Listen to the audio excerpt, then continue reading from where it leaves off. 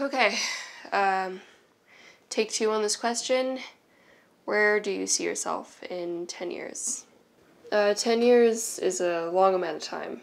For example, what would 7-year-old Charlie think of 17-year-old Charlie? Little Charlie just running around, writing songs with her mom and her dad. And her best friend for life, little Emma.